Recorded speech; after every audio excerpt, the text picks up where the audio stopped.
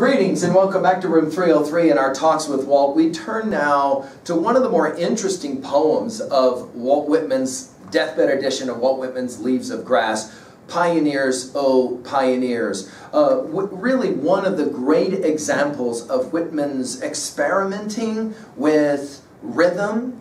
We've got a marching rhythm going on here. I want right away to dedicate this set of comments to my son and his wife, who today leave for their final deployment and will be gone for some time. And I just want to say to both of them that you are in all of our prayers, and we appreciate the sacrifice not only of my son, but of all of those who serve in our military. Now, I want to begin by making an assumption or two here that you've been with us, studying with us at learnstrong.net. Down that left-hand side, our Talks with Walt is our playlist, and that you've been with us from the very beginning in your deathbed edition of Walt Whitman's Leaves of Grass from the inscriptions on. We're going to comment on the Eidolons passage that we've already talked about, and we've gone all the way up through and including an introductory set of comments on this Birds of Passage, which is this section that we're working with in these 7 poems. We've already done Song of the Universal, and now we're going to look at this Pioneers, Oh Pioneers poem. Now, one of the first things I recommend that you do is to number all 26 stanzas of this poem, so that way as I'm referencing it, you're able to come back and play the game with me. Now, as is always the case, our background information will take us to Norton's, and Norton's will tell us that this poem was first published in numbered stanzas in the 1865 Drum Taps, again in the 1867 Drum Taps Annex, and in 1871 and 1876 among a Leaves of Grass group entitled Marches Now the War Is Over. And this one actually preceded, Pioneers, Oh Pioneers, preceded a little poem called Responde, which some scholars have called the most savage poem ever written by Walt Whitman, and in fact excluded from Leaves of Grass. It's a poem that has lines like this: "Let him who is without my poems be assassinated. Let there be no God. Let the slaves be masters, let the masters become slaves. Let none believe in goodwill." He even goes so far as to have a line like this: "Let the white person again tread the black person under his heel.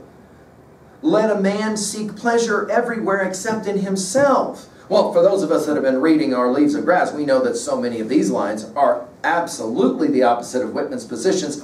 It's one of the most ironic passages, and who knows, maybe at the conclusion of our talks with Walt, I'll pick up the poems that were excluded from Leaves of Grass, and we'll maybe even look at that. Just to continue with Norton, this poem has a strong trochaic beat, that is to say that that long syllable followed by a short syllable, like ladder, ladder, right? Okay, we're going to see this. Obviously designed to be a marching song. It does recall Eidolons, Norton's will continue, and its stanza structure, it's one of the more than a dozen Leaves of Grass poems in the regularity of the meter. It's very atypical for Walt Whitman. And then Charles B. Willard has called attention to the influence of Tennyson's Ulysses upon this poem, a poem that we have given a whole lot of time, energy to elsewhere at learnstrong.net, that Ulysses, it little profits that an idle king by this still hearth among these barren crags matched with an aged wife I meet in dole and equal laws into a savage race that hoard and sleep and feed. And no, not me. It's more the rhythm, though. I can not rest from travels. I will drink life to the lees. We're going to play the same game here. Now, again, I recommend that you number all 26 stanzas so that way we can work together with it. This isn't just a westering poem, as it's sometimes been called. It's really more about a spiritual, communal migration, as it's often been referred to. And again, we're going to find these lines. Just open your volume 52 times. Pioneers will get used. The word pioneers will get used in this one. Right away, notice we're going to begin with the word come, the very first word in the deathbed edition of Walt Whitman's Leaves of Grass. But just hear the rhythm. And I'm not going to read the entire poem this way, but just hear the rhythm. Come, my 10-faced children, follow well in order, get your weapons ready, Have you your pistols? Have you your sharp-edged axes? Pioneers, oh pioneers. So you can hear that rhythm, right? That long syllable followed by the short syllable, the trochaic line. And notice we're talking now 4 lines where the 4th line is every time, pioneers, oh pioneers. By the way, 2 observations. Pioneer is used as a word in Song of the Broad Axe number 3, a text we've already worked with. And I would point out, and I'm not the first to point this out, that really the word pioneers here should be more soldiers, because this is a very marshaled kind of text. Let's go ahead and go to work with it. Come, my tan-faced children. By the way, tan-faced we'll see as well in Body Electric. I sing the Body Electric passage 3. You'll remember tan-faced, handsome. And of course, children takes us to Song of Myself. The child asked me. This poem, this set of poems, Leaves of Grass, has constantly playing around with this idea of children and youth, right? Follow well in order. Get your weapons ready. Listen to all the martial language. Have you your pistols? Have you your sharp-edged axes? We, of course, saw this in Song of the Broad Axe. All of this notion of war. Pioneers, oh pioneers. Stanza 2. For we cannot tarry here. We must march, my darlings. And again, marching rhythms are a part of this. March, my darlings. Darlings, interestingly, only used 4 times in all of Leaves of Grass. Run them down if you wish. We must bear the brunt of danger. Now, we're going to come back to this later in this poem. The idea that America is going to embrace the dangerous, as opposed to the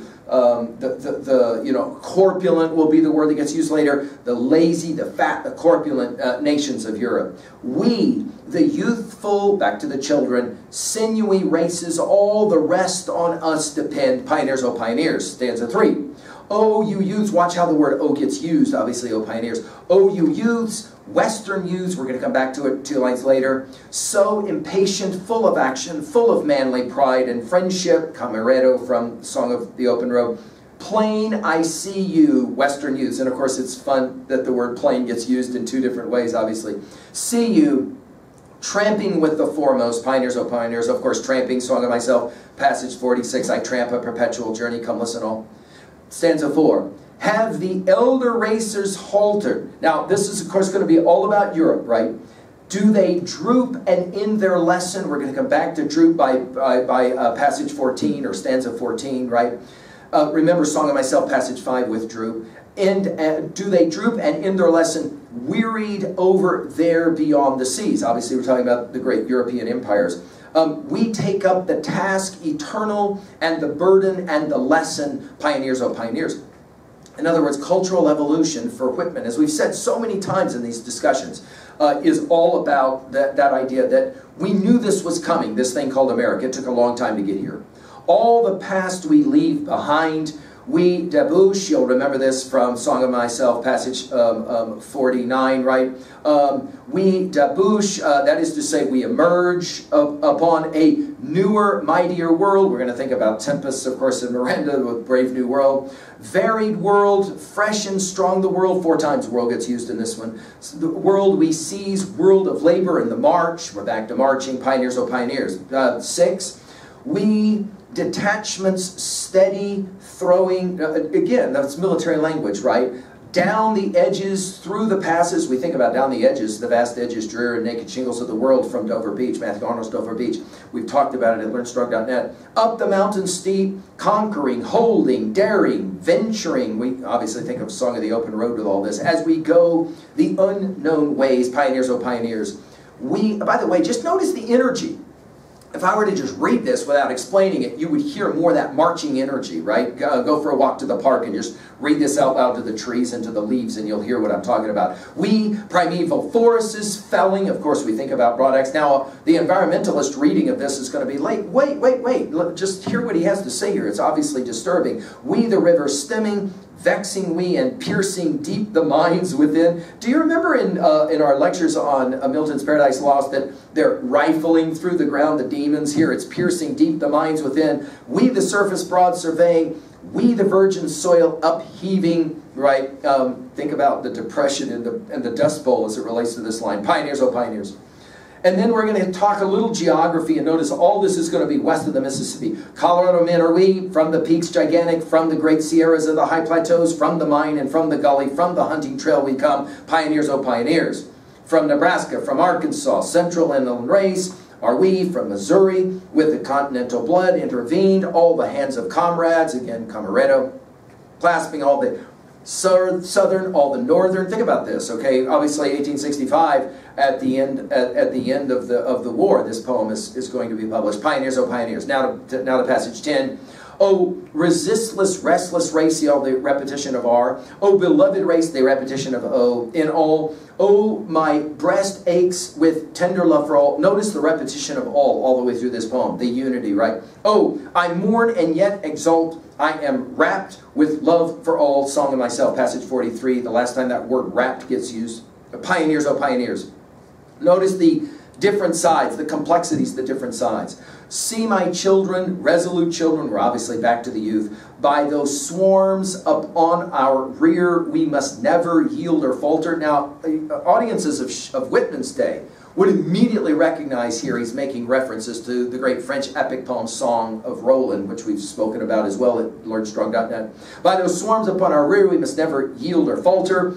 Ages back in ghostly millions, we're going to see this word ghost referenced a little bit later, millions frowning there behind us, urging pioneers, oh pioneers. Now, I talk about this in my discussion of T.S. Eliot's Hollow Men. Eyes I dare not meet in Death's Dream Kingdom. You'll remember all of this. This idea that those who have crossed with direct eyes to Death's other kingdom remember us, if at all, not as lost violent souls, but only as the hollow men, the stuff men. You'll remember this argument that the earlier generations are watching, Whitman says, us, and are they frowning because we're not going fast enough to conquer the world, to become the great America we're going to become? 13, notice we're going to get some interesting now language. On and on the compact ranks, compact being all together, with accessions ever waiting, that idea of power, right? Ascensions are happening, right? With the places of the dead quickly filled. In other words, yeah, we lost a lot of people in the Civil War, but we're able to replace them quickly with population. Through the battle, through defeat, moving yet and never stopping, pioneers, oh pioneers. You'll remember that I said to you guys that the last of our big five theodicy, why did bad things have to happen? For Whitman, it's not why did the Civil War happen to us, but rather why did the Civil War happen for us? For Whitman, he redefines in his theodicy the Civil War as something that was necessary to bring about the great America. It's a very interesting way to look at history for Whitman. Oh, passage 14. Oh, to die advancing on. Are there some of us to droop and die? By the way, watch how he starts asking these rhetorical questions. Are there some of us to droop and die? Back to drooping again, right? Has the hour come? Then upon the march we fittest die soon, and sure the gap is filled. Pioneers, oh pioneers. Now, I know Norton's referenced Tennyson's Ulysses, but here I'll reference Tennyson's Charge of the Light Brigade, a text that we've given as well, full lectures on it, LearnStrong.net. And of course, we made the observation of Tennyson's poem as being potentially military propaganda. Here you're probably hearing some of that more propagandizing language as well, which of course we know Whitman is more than capable of. Passage 12. Now we're going to get 11 alls between passage 15 and passage 17. So now we're at passage 15. All the pulses of the world falling in, they beat for us with the Western movement. Notice capitalized Western. Beat, holding single or together, steady, moving to the front, all of us, pioneers, oh pioneers. In other words, Whitman wants to make the argument that we're all moving in this momentous occasion, right? This march, can we call it that? This march together, this martial kind of march together. And all the world's been waiting for this to happen. This is, notice, just a rewriting of this idea of a city set on a hill. Whitman is playing in a really important vein, a motif in American thought, that America is exclusively special because we are the light, we are the city on a hill, and here, notice, we're all answering the call that has come from Europe. Life's, passage 16, life's involved in varied pageants, all the forms and shows, all the workmen at their work. Of course, Song of the Exposition comes to mind. All the seamen and the landsmen. I told you guys, he loves to play with both land and sea. Back to passage 46 of Song of Myself, on sea and on land. And then, remarkably, all the masters with their slaves. Now, if you're writing in your copy of Leaves of Grass, you have to pause and go, what? Now, of course, I told you already that this poem was followed by the Responde poem that never made it into the final edition of Leaves of Grass, where he had the line, "Let the slave be masters, let the masters become slaves." So Whitman is clearly making some very interesting kinds of comments, right, about what's going on in America specifically as it relates to the issues of race. No question about it. Passage 17. All the hapless silent lovers, by the way, the only time in all Leaves of Grass that the phrase silent lovers gets used. All the prisoners in the prisons. Now this will not surprise us, because you'll remember that several times already in Leaves of Grass, he will say things about how he wants to be the poet not only of good but also of evil. I mean, back to starting from Pomenoc and some of those lines, right? All the prisoners in the prisons, all the righteous and the wicked, all the joyous, all the sorrowing, all the living, all the dying, pioneers, oh pioneers. And then, of course, taking us to Langston Hughes' classic I Too, a poem that we've given a whole lot of time to at LearnStrong.net, passage 19. Passage 18. I too with my soul and body. You'll go back again to passage 48. A song of myself. I've said that the soul is not more than the body not more than the soul, and nothing, not God, is greater to one than oneself is. We're playing the same game. We, a curious trio, picking, wandering on our way. Think about the Odyssey and wandering. Through these shores amid the shadows, with the apparitions pressing, going back to your ghostly millions of passage 12, of stanza 12, pressing, pioneers, oh pioneers. This use at passage 19 of the word lo will take us back to Song of the Universal number 2. Lo, the darting, boiling orb. It's interesting he uses the word bowling, right? Lo, the brother orbs around all the clustering suns and planets. Almost think about prayers of Francis of Assisi here. All the dazzling days. You'll remember passage 46 of Song of Myself. You must habit yourself to the dazzle of the light, right? Dazzling days, all the mystic nights with dreams. Back to the poem Sleepers, which we've referenced already so many times, although it's coming for us. Of course, the word mystic, Whitman loves this word. Pioneers, oh pioneers. Passage 20. These are of us, they are with us, all for primal, needed work, while the followers there in embryo wait behind. I told you of his love of the modern science of his day. We today's procession heading, we the route for travel clearing, pioneers, oh pioneers. Whitman, as we've said in so many lectures, was this true optimist, that he really did believe that what was happening right then and there in front of him was to give birth to you guys. Isn't that interesting? To you guys. It's, as we've said in Crosslink Brooking Ferry and any number of other poems, it's like he knew somehow or another what he was predicting was what ultimately would come to pass. It's kind of fascinating to read Leaves of Grass that way, right? And then at passage 21, not to be completely masculine, right? He will then say, "Oh, you daughters of the West," and we obviously have seen this in Leaves of Grass. "Oh, you daughters of the West, oh, you young and elder daughters, oh, you mothers and you wives, never must you be divided in our ranks, you move united." Pioneers, oh pioneers. Think about the right to vote, of course, is 18 of August, 1920. So we've got a number of years before Whitman's prediction will finally come true. Then in passage 22, he goes to the artists. Minstrels latent on the prairies. It's the only reference actually in this poem to anything like the prairies. Shrouded, and then he has it in parenthetics, right? Shrouded barbs of other lands. Now, of course, who are these bards? Obviously, he's talking Homer, Virgil for sure. Of other lands, you may rest. You have done your work. So what is it that Whitman says to the greatest poets, Homer and Virgil and Milton and Dante and the rest of them? He says, you guys can stand on down. You've done your job. Now it's our turn. Of course, we might be saying a little bit about our turn. You remember that classic moment in Dante's Inferno? We talked about this at LearnStrong.net in some detail. And he goes to, you'll remember, he goes to the underworld and there in limbo, and great poets all say, "Hey, is that the great poet Dante?" We may be playing a similar game here, right? And he says, "Soon I hear you coming. Warbling," you'll remember this from starting from Pomenoc 10, warbling under the sun, right? Warbling, soon you rise and tramp amid us. And of course, tramp takes us to Song of Myself, passage 46. I tramp a perpetual journey, come listen all, as well as obviously Song of the Open Road. And then he'll start with this game that he plays with the word not, right? N-O-T. Not for delectation sweet. And this, by the way, is the only use of that word delectations. And now we're going to sound very much like Song of the Open Road, passage 13, when he talks about come out from behind the veil, right? The soft, not the cushion and the slipper, not the peaceful and the studious. Think about the irony of that, because so much of Leaves of Grass has been challenging us to live a life of peace and to be a student. And yet, what's he really saying? Well, he's saying Europeans have become soft. Later he'll use the word corpulent, fat, lazy.